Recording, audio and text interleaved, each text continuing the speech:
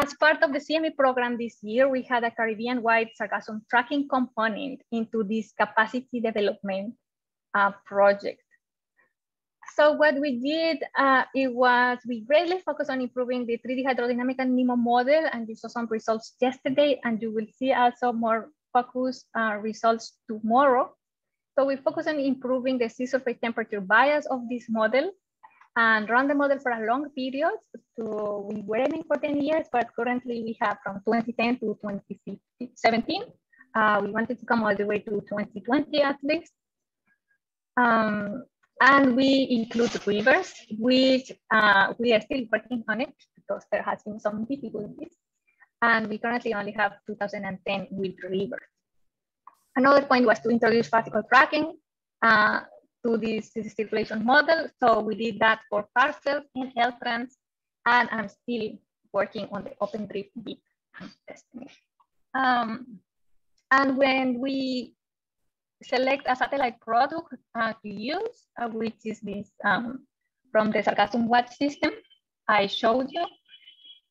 And then we create particle tracking capacity building tools from which we will have a demo today. So basically it's Google Colab Python notebooks. These things, well, Google Colab is sort of an app or a web page that just let you run Python code online. So basically Google lends you some computing capacity. And it's really great because a lot of things are already installed there and they are compatible among themselves, and other things you can just quickly install on the go. So basically I choose this platform because I don't need you to install anything on your computer. I just share you this link and you can run it. So I did two little notebooks for you. One that generates the sitting location from this satellite product from the sargassum watch system, and another one to visualize generic particle trajectories, which we'll be playing with today. The one for generating locations, the objective of that was to generate the starting locations, and then you will do particle tracking. But this particle tracking, I haven't been able to make it run online. So this pending point, it was to use parcels online, which I'm still unsure whether it will work or not. So instead, I think I maybe trade you this for a brief instruction manual on how to do this on your laptop, and I will be disseminating this soon after the end of the workshop.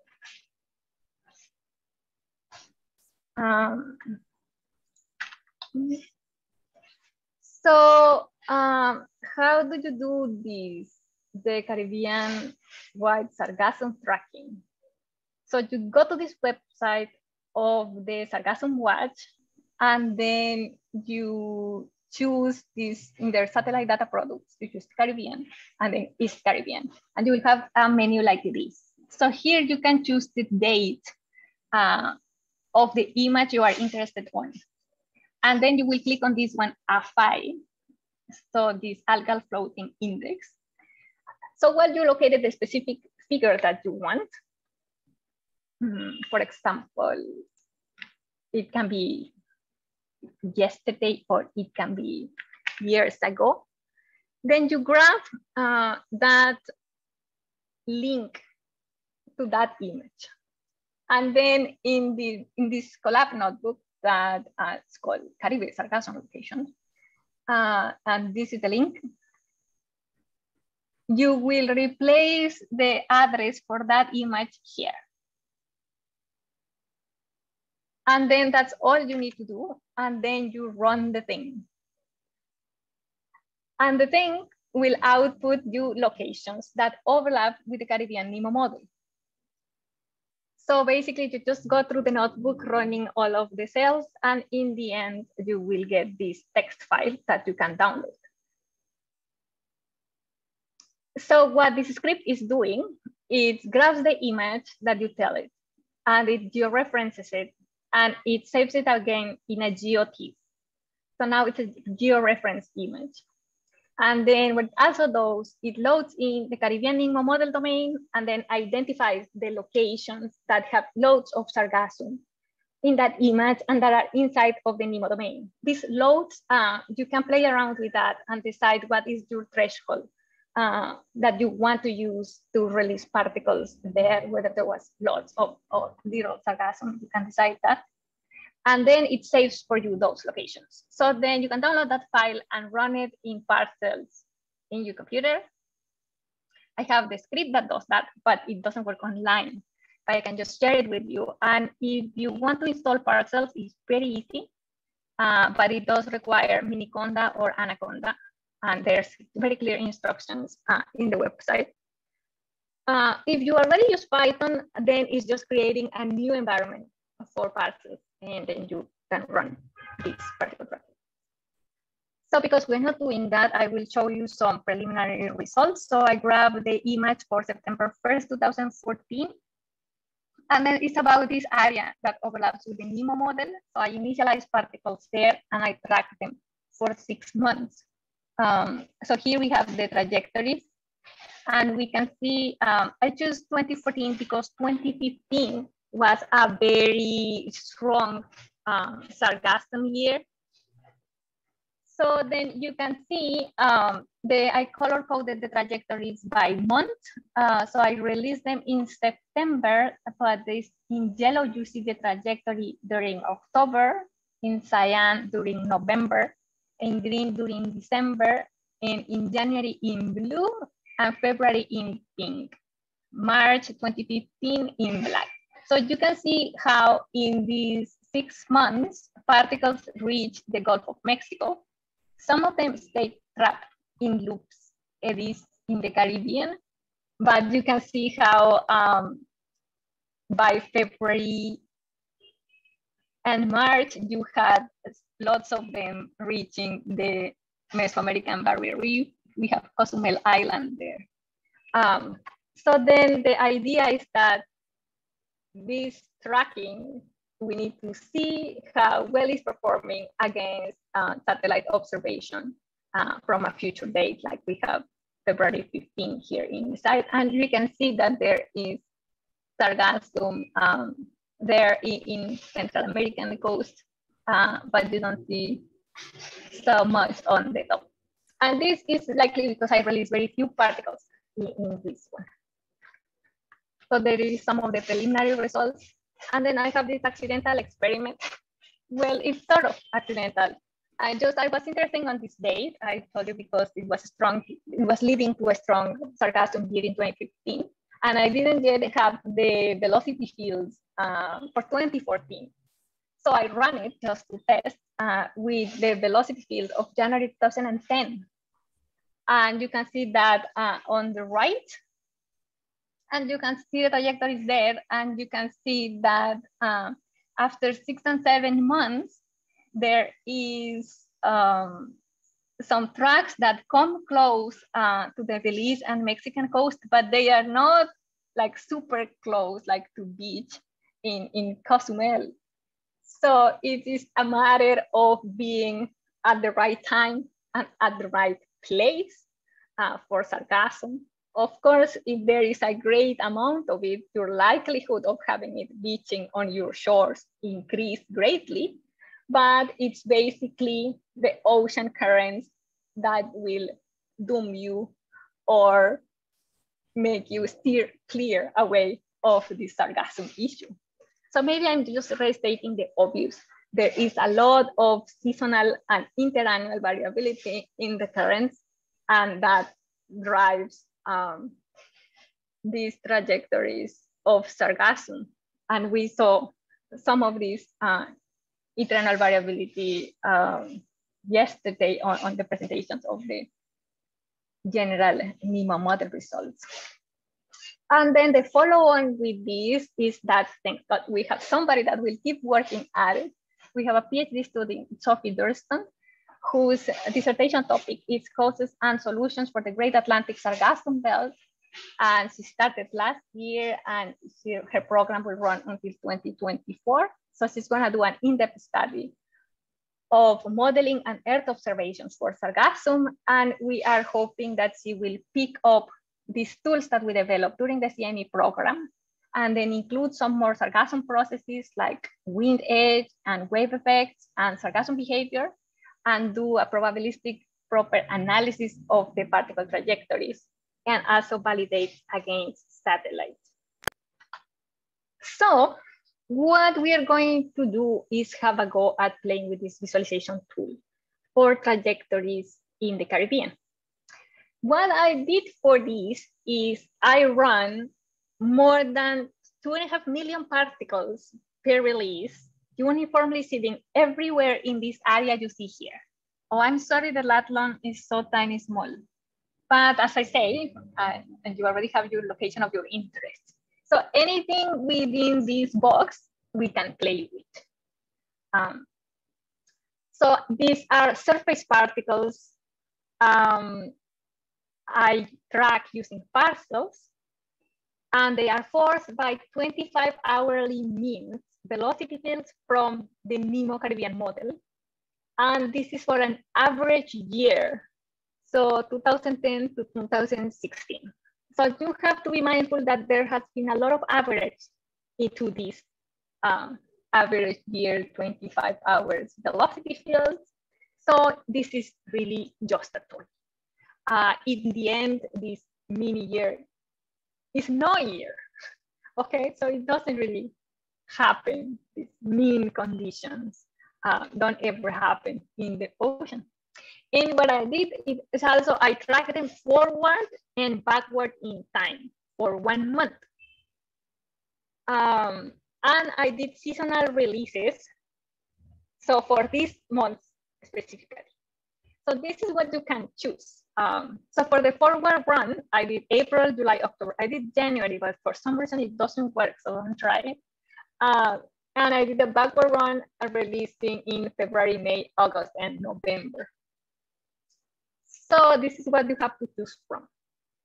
And I made you a Google Colab notebook that you have in the chat, and you can click and go there. It's called Copy of Particles Visualizations .python notebook.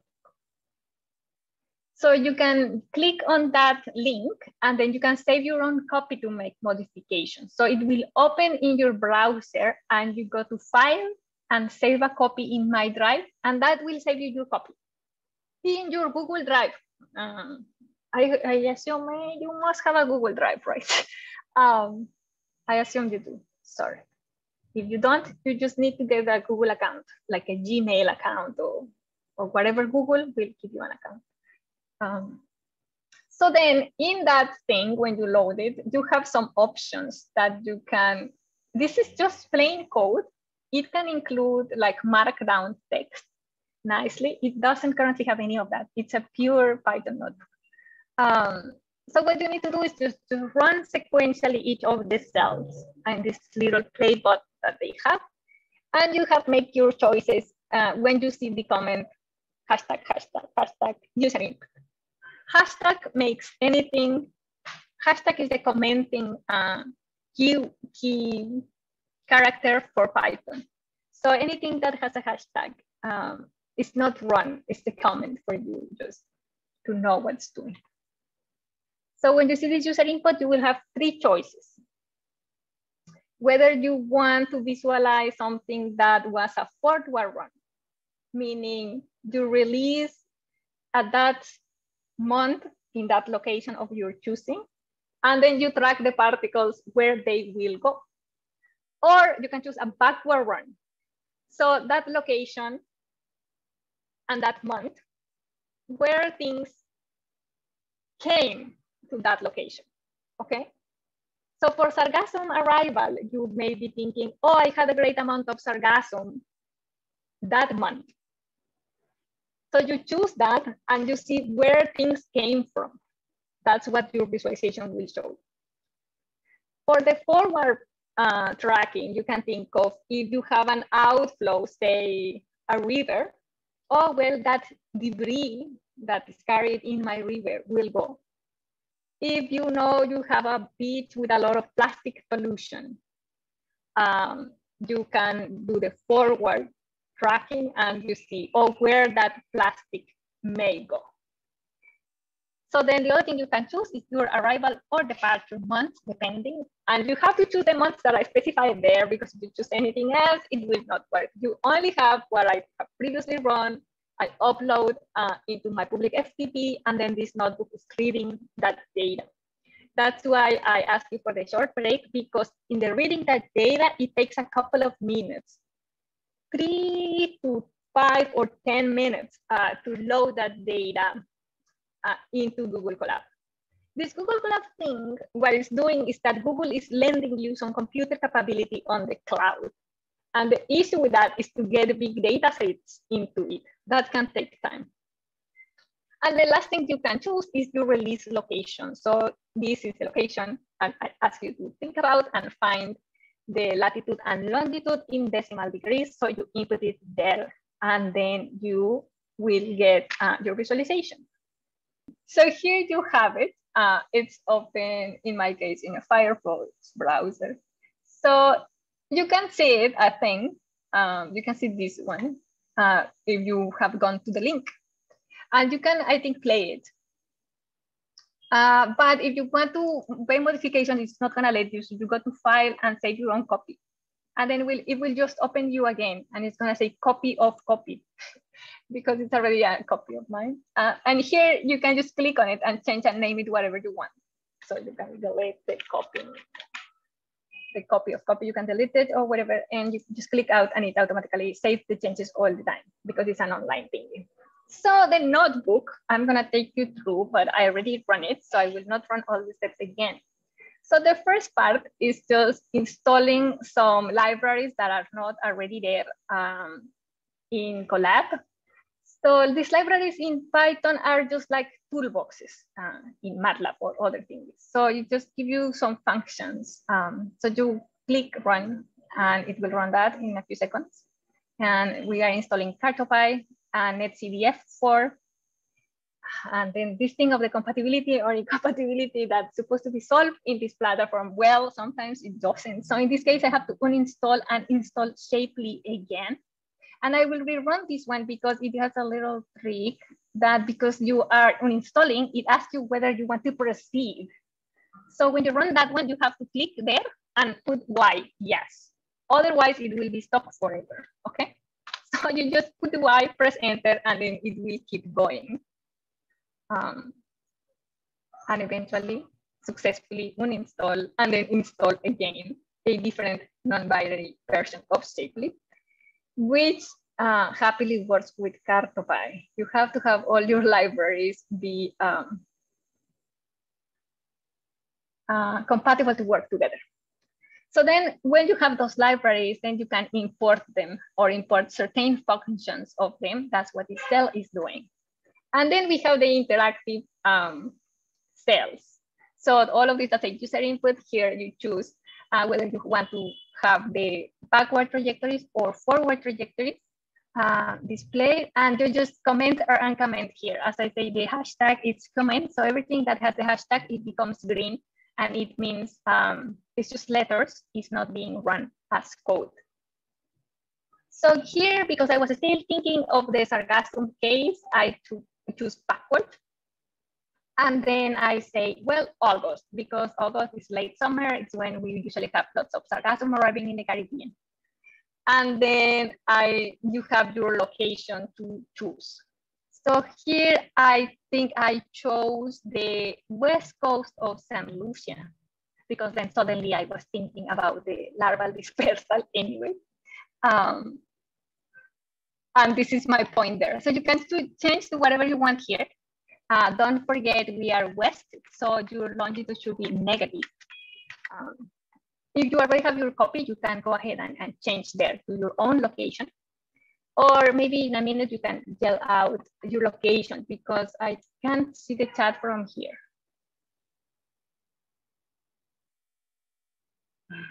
Somebody already running into trouble with it. Gosh. Well, watch, and then we can debug if it doesn't work for you. And this is the part where it's pointing to my FTP and grabbing the data. So it grabs a direction and the month that you selected, and it grabs those trajectories and it loads them. And this is the one that takes a while. So I'm not gonna run it again. But last time I ran it, it only took 93 seconds. So it's not too bad, but it really depends. So this is the metadata of the NetCDF. You can comment this if you don't want to see it, this last thing, but I leave it there to know that the data actually load incorrectly. And then it just accesses some variables from that particle file and find the starting locations. And then it grabs your locations and find particles that were released within a 10-kilometer radius of your chosen location. You can change this if you want to see more particles, just make it something bigger. This is 10 kilometers in degrees units. And then based on your location, it selects an area to zoom in, and then it plots you the thingy. So it will look like this. So I choose my location is this red star, so it's super coastal. And then all those blue dots are the tracks of particles that arrive to that location in August. So it plots blue if you are running backwards. So it was thinking if it comes from the ocean, it's blue.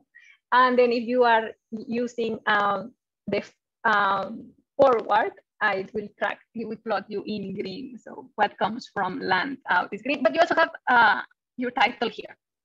If you play with it a lot, you will certainly get confused. So just read it there.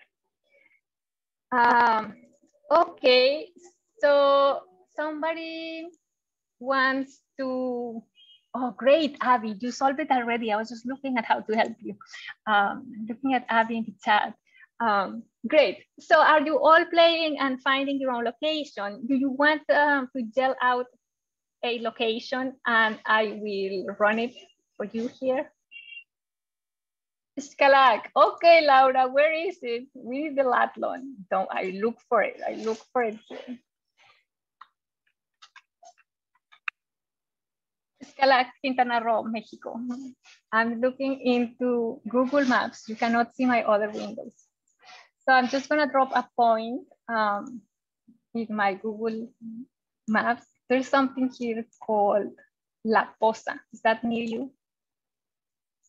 So we need a point, and as long as it's water in the Caribbean model, it will go. I click there. So 18.25 and minus 87.6. So that sounds good. Let's see. 18, latitude 18.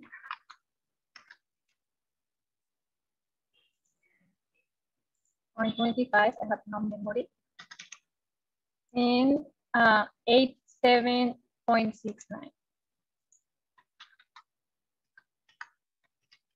Okay, so I ran for somewhere near Scalac in the coast of Mexico. So yeah, and then I have to run everything else, but the data loading, no.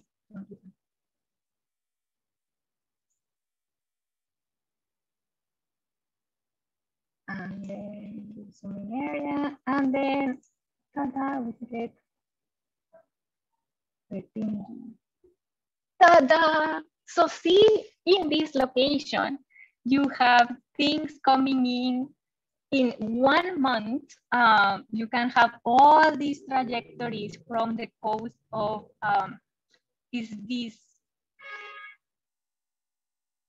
my geography is terrible. Nicaragua, Honduras. This is Honduras, right? So from the coast of Honduras, you can get stuff coming in to you in Scalac. So that's the trajectories within a month. So any sargassum that you see out here in July, then it will arrive to you in August. That's what we have modeled here, and that's what you can visualize.